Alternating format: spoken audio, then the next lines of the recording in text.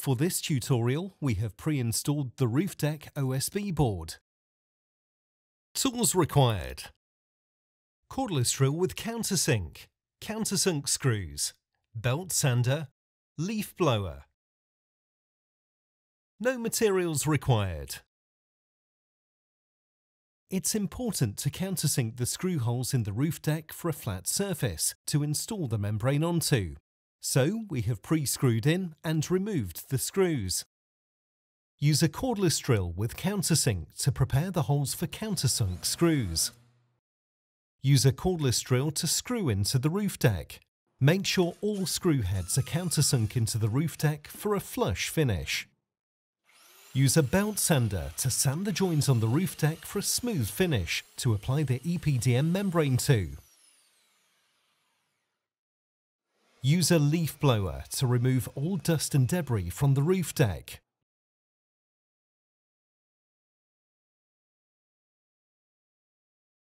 Tools required: combination square, marker pen, heat gun, scribe. No materials required. Set a combination square ruler to 150 mm. Use the combination square and a marker pen to mark out the edges of the roof deck for contact bonding adhesive application. Mark out the full perimeter at 150 mm. Unfold the EPDM membrane and position it on the roof deck. If there are any factory or transit creases, use a heat gun to remove them. Fold the membrane back and use a scribe to mark the fold to 150 mm, all along the previously marked roof deck perimeter. So the membrane's contact adhesive area corresponds with the roof deck's contact adhesive area.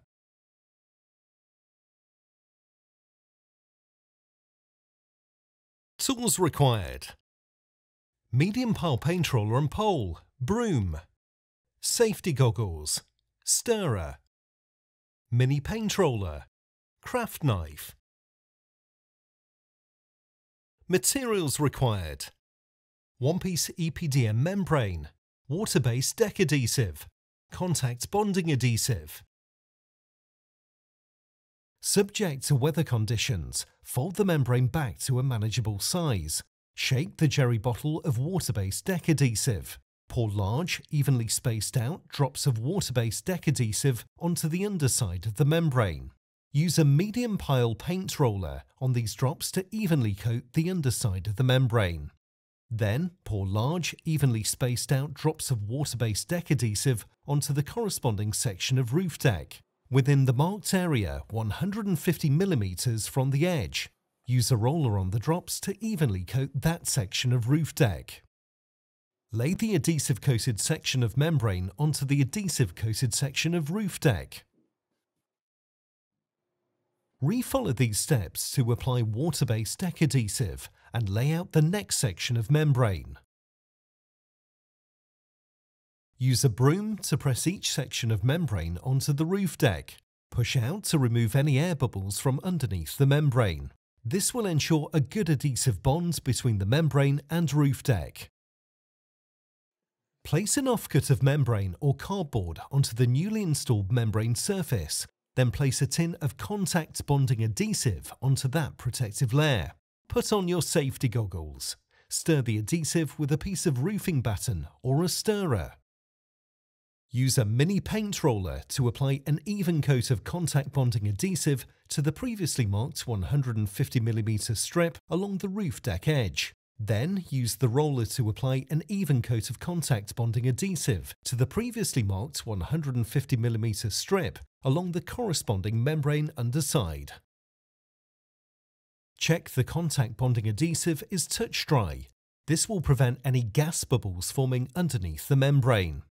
Lay the membrane onto the roof deck and smooth it into place by hand.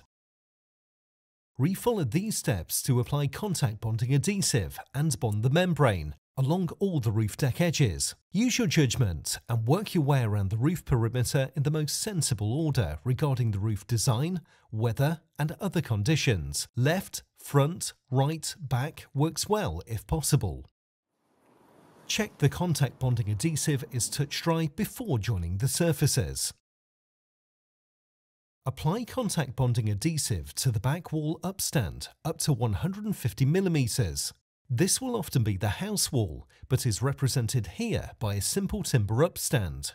Also apply contact bonding adhesive along the back wall 150 mm roof deck strip. Apply contact bonding adhesive in a 300 mm strip along the underside of the membrane. Check the contact bonding adhesive is touch dry before joining the surfaces.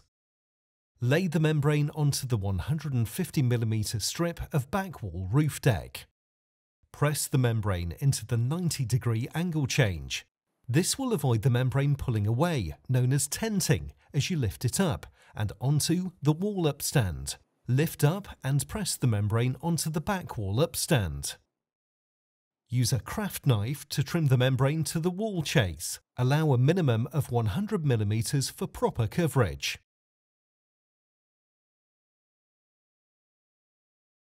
Tools required: craft knife, tape measure, scribe, scissors, paintbrush, silicone roller, penny roller, sealant gun. Materials required: 9-inch uncured flashing tape, EPDM primer, lap edge sealant. Use a craft knife to cut the membrane at a 45-degree angle at the wall termination, where the roof deck and fascia meet the wall. Use a scribe to mark 150 mm in on both sides of a piece of 9-inch, which is 225 mm, uncured flashing tape. Use scissors to cut the tape across these marks and create a 150 mm wide patch. Cut curved corners on one end. Position the patch as a guide. Use a scribe to draw around the patch and create a prime line. Use a paintbrush to apply EPDM primer within and 5 to 10 mm past the prime line. Wait for EPDM primer to be touch dry. Remove the poly backing from the patch. Apply the patch. Start from the top and work down. Make sure to tightly work it into the angle change. Use a silicone roller and a penny roller as required to apply pressure to the patch and work it into all the angle changes. Use a sealant gun to apply a protective bead of lap edge sealant around the edge of the patch.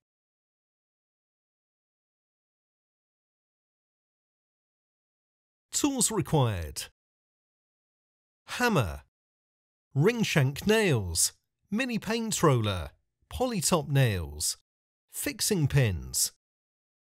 Materials required: lengths of gutter trim, contact bonding adhesive. Position the gutter trim backplate onto the fascia batten. Make sure it's 1 or 2 mm lower than the roof deck surface. Hammer ring shank nails along the gutter trim backplate to secure it to the fascia batten. Fold the membrane back. Use a mini roller to apply contact bonding adhesive to the underside of the membrane and the gutter trim backplate. Wait for contact bonding adhesive to be touch dry. Pull the membrane down and smooth it onto the backplate to ensure good adhesion. Remove the protective film from the gutter trim front plate. Position the front plate onto the membrane-covered back plate. Hammer a polytop nail into each of the pre-drilled holes. Hammer a fixing pin into the gutter trim at the corner.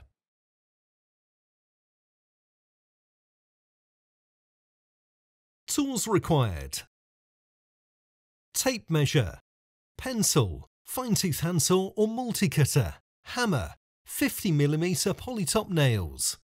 Materials required: lengths of raised curb trim. Use a small fine-tooth handsaw or a multi-cutter to cut the lengths of raised curb trim to the correct length. Position them at the roof edges. Remove the protective film from the length of raised curb trim. Fold and tuck the membrane into the corner.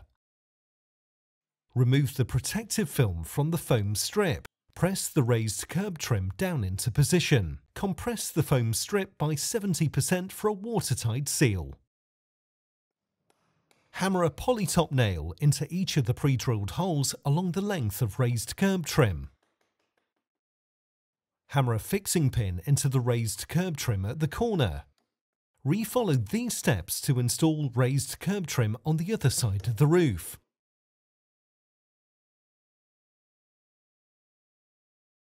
Tools required: craft knife.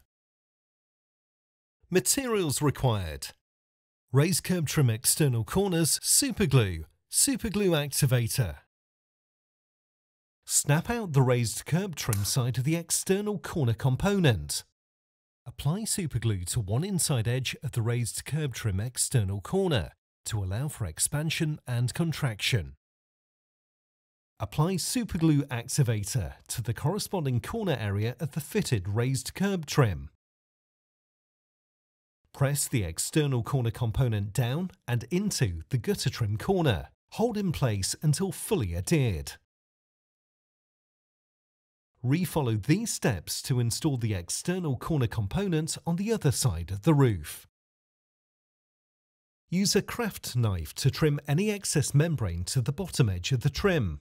Be careful not to damage the fascia board.